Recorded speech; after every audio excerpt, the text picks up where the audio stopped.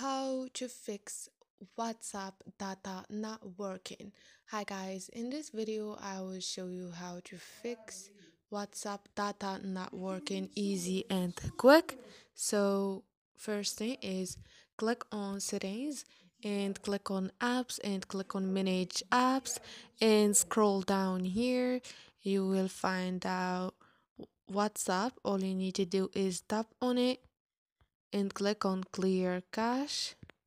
So click on clear cache and click on OK, and this will help you to solve the problem. Hope this video was helpful for you guys. If it was, don't forget to subscribe and like the video, and see you on the next video.